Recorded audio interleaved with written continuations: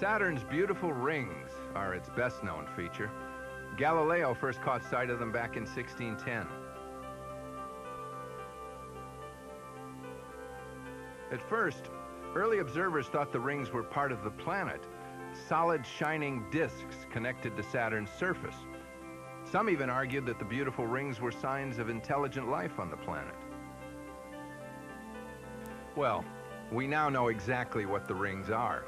They're essentially small chunks of water ice that circle the planet upon a single orbital plane. Interestingly, Saturn gives off more heat than it receives from the sun. This energy seems to come from heat generated when the planet's formed, the same reason that Earth still has a molten core.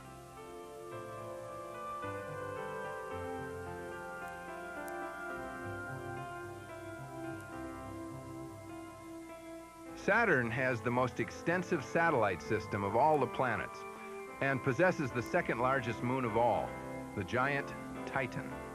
At over 3,100 miles in diameter, Titan, like Jupiter's Ganymede, is larger than the planets Mercury or Pluto. It also has a rather dense atmosphere, which is composed mainly of nitrogen. Until the Voyagers passed by Saturn and its moons, scientists thought Earth was the only planet in the solar system with an abundance of nitrogen in its atmosphere. Now we see that Titan not only has a nitrogen atmosphere, but it's 60% denser than our own, which is amazing because Titan is 1/3 the size of Earth. We'll return to the Practical Guide to the Universe on the Learning Channel. We now return to the Practical Guide to the Universe on the Learning Channel. Jupiter and Saturn get a lot of attention because they're so big. But Uranus, as it turned out, proved more fascinating than astronomers on Earth had ever dreamed. The most obvious oddity is that the planet appears to be tilted on its side. This means the sun shines more directly above its polar regions than its equator, as you can see from the position of the delicate rings. No one knows for certain why Uranus is tilted over 90 degrees on its axis. Some astronomers speculate that a planet-sized body crashed into Uranus early in its history, knocked it on its side, and formed all the moons and rings now circling around the planet. Uranus is about 4 times the size of Earth. It also appears that the 7th planet from the Sun has a rocky core, about the size of Earth, and is surrounded by a sea of liquid water. This sea is totally unlike any earthly ocean. Its featureless surface covers more than 2.5 times the area of the entire Earth.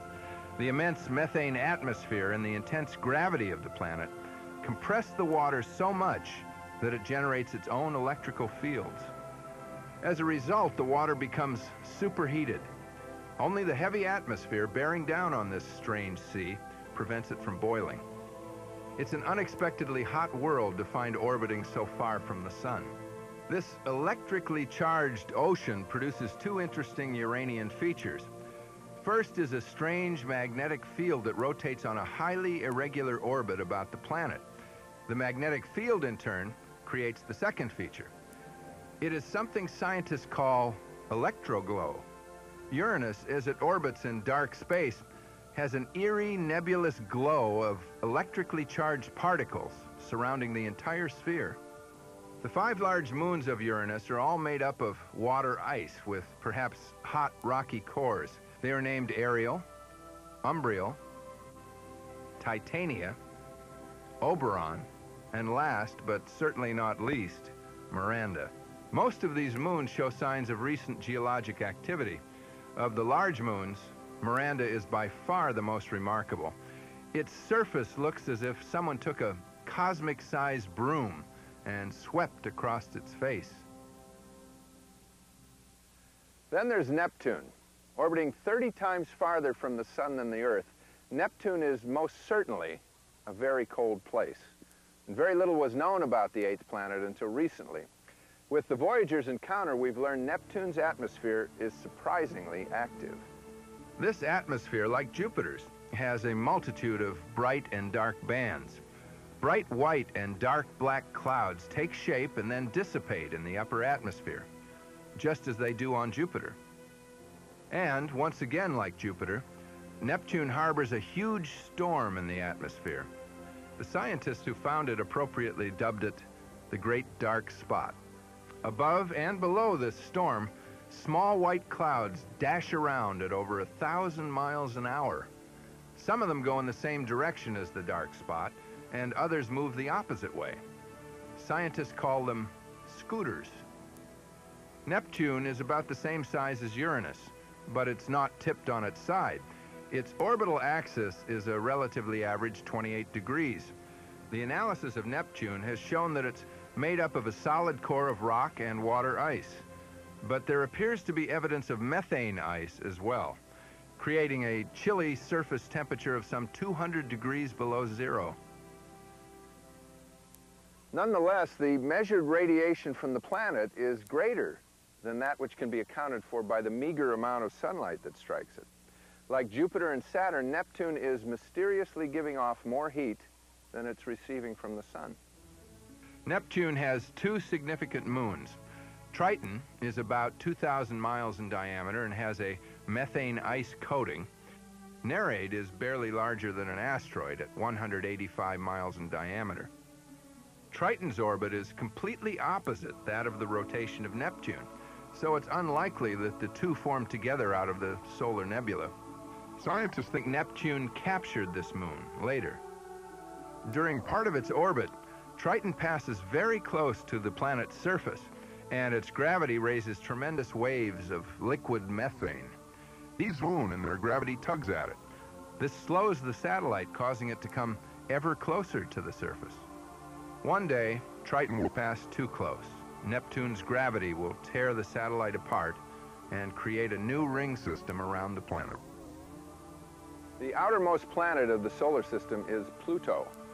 Because of its small size, 1,400 miles, Pluto's status as a planet has been a subject of debate. It's only about half the size of our moon, and most of that is made up of methane ice with a little rock thrown in for good measure. Pluto does have a satellite, Charon, so it has managed to hold its rank as a planet so far. As I imagine a picture, it would probably be like a cratered surface on Pluto due to impact due to the frozen methane frost on the surface, making it rather highly reflective. People on Earth will experience nearly 2.5 centuries during the time it takes Pluto to go around the sun once.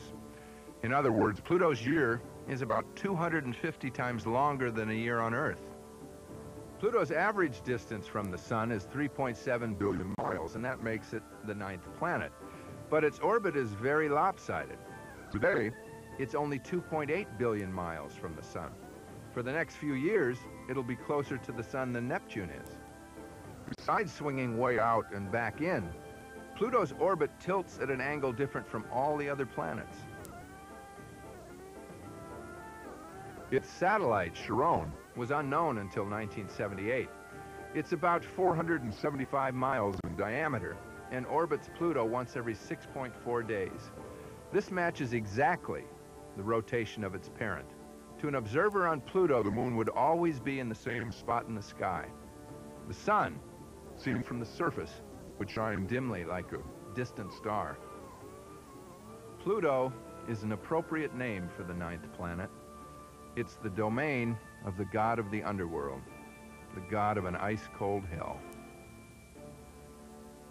Pluto and Charon will never be high on our list of planets to explore.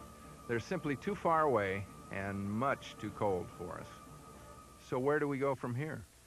The planets in our solar system may be our closest neighbors, but they're still very far away.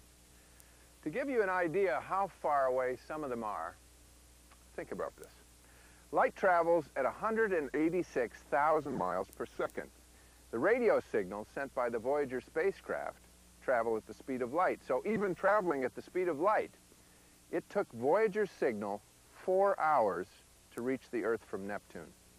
To look at it another way, were you able to drive your car at 100 miles an hour for 24 hours a day, 365 days a year on a highway that led to Pluto, if there was one, It would take 4,189 years to get there. The distances between us and our planetary cousins are truly astounding. But thanks to our technology, they are definitely within our reach. We will have to begin our journeys to the stars by first exploring and then learning to live on the worlds of fire and ice.